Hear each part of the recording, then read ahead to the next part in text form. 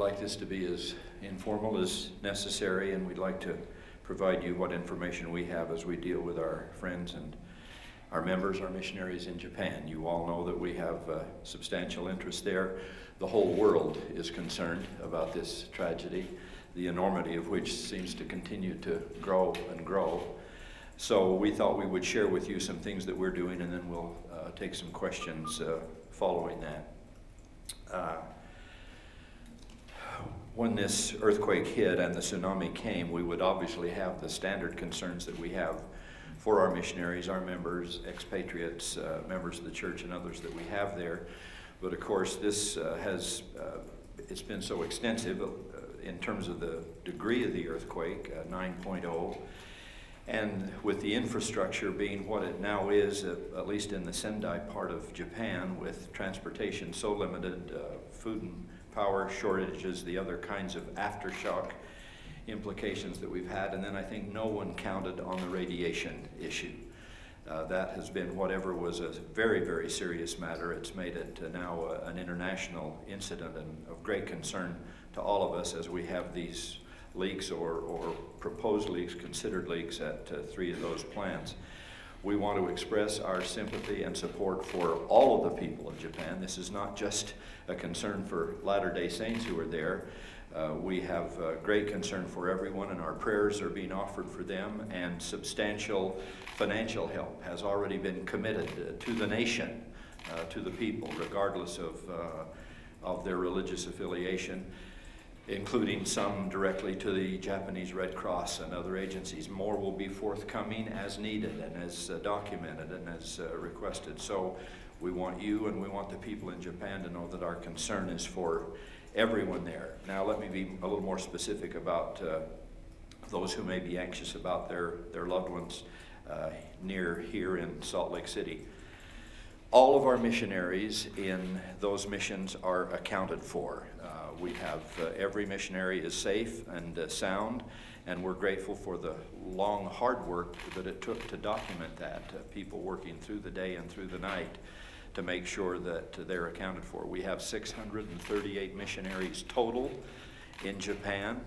About 216 of those are local Japanese missionaries. 340 or 50 are from the U.S. and 50 or so from other countries, but they're all accounted for and all safe. We have taken the precaution, given the radiation issue, we have taken the precaution of moving them out of the immediate area of concern in the Sendai and Tokyo missions. We are moving missionaries steadily as we can, transportation and infrastructure being what they are. No one's panicky.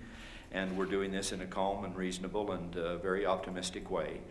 But we're moving some missionaries to the north. We go to Hokkaido or places north. Others, where it's more convenient, will be moved to the south from probably Nagoya on south.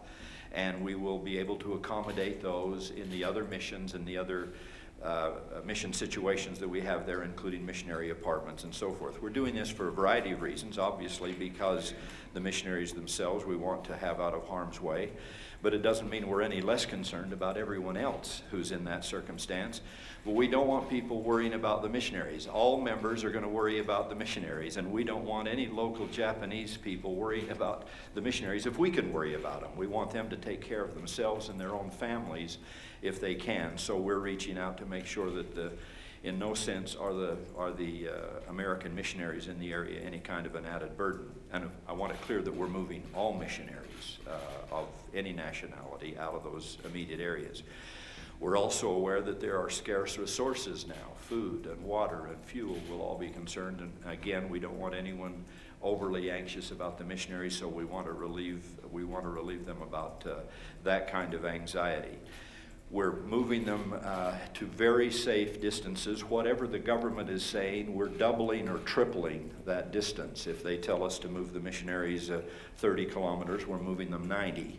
That's just a degree of safety. That's just a measure that we hope to take, wish to take, simply for safety's sake and a good margin of area. Now for the members, we're doing everything that we know how to do for them. We're having an assessment of all branches and all wards in Japan.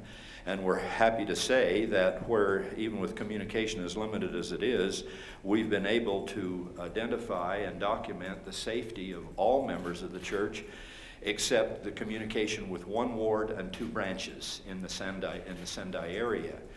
But given the membership of the church in Japan, which now numbers something like 125,000 members, we're grateful that we've been able to document down that closely and count for the safety of those members. We know of no loss of life of a member of the church yet. That doesn't mean that we won't learn that, but we don't know of any at this point, and we're very, very grateful for that. We're assessing ways to meet their needs.